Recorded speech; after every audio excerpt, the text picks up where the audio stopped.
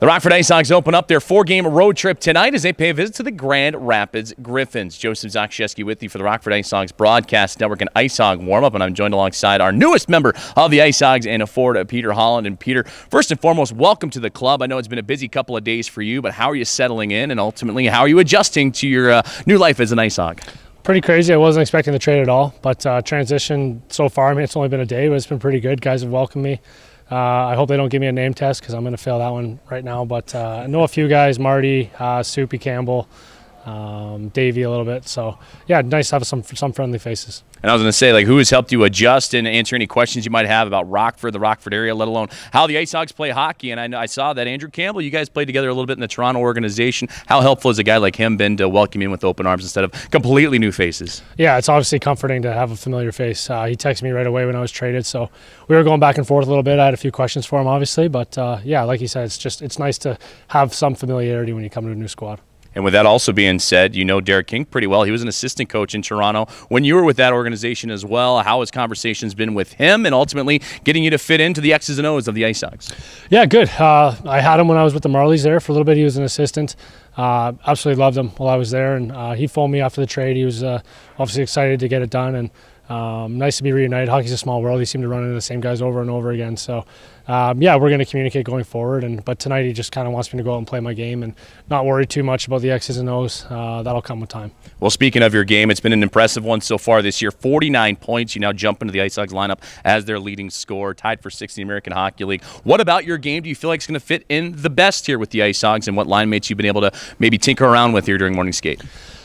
You know what? I have no idea. Like, I'm just honestly getting to know the guys. I just looked at the lineup sheet for the first time before coming out here to do the interview. So I see that I got Schrader on my right wing. I know he's a skilled player. He makes some great plays. So excited to see if I can build some chemistry with him. But I mean, other than that, just go out and play my game and try and help this team offensively. And it's also an exciting part of time, or exciting part of the year as well. Tail end of February, going into March.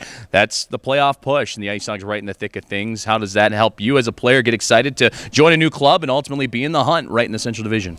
Well, it's a lot of fun when you're playing meaningful hockey games. Coming from Hartford, we were in, I think, dead last in our conference. So, you know, it's nice to kind of jump into a spot where we can make a push for the playoffs, and you know, that's fun. It's exciting. Like you said, it's the end of getting to the end of February into March, so it's a great time of year to be playing hockey. And of course, this is the first time the IceHogs fans get to know you, get to see you. What do you feel like your game is at the best at? What do you excel at? And ultimately, what positions do you wish you could jump in right away to get you acclimated as quickly as possible? I think I definitely am going to help out on the power play for sure. Puck distribution, shooting the puck. Hopefully, that'll be something I can complement right away. Other than that, I try and play a 200-foot game. 5-on-5, chip in offensively, but also try and be pretty steady in the D zone as well. So nothing too flashy, but just try and do my job.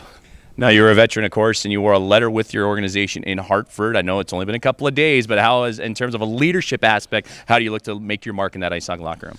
Well, like, you know, I want to get the feel for things first, obviously. Let the guys who are the veterans here kind of take precedent, and I'll just kind of, you know, try and compliment them as well. Every now and then I'll say something, and just because of my experience, you know, hopefully guys will absorb what I say. But I mean, like I said, I'm just going to try and find my way a little bit right now. Well, Peter, it's great to have you in the organization. Welcome to the IceHogs, and we look forward to seeing what you can do tonight against Grand Rapids. All right, thank you. For Peter Holland joining us here on the Rockford IceHogs Broadcast Network. IceHogs again kicking off their 4-game road trip tonight, paying a visit to the Griffins out at Van Andel Arena. You've been listening and watching Rockford IceHogs hockey on the IceHogs Broadcast Network.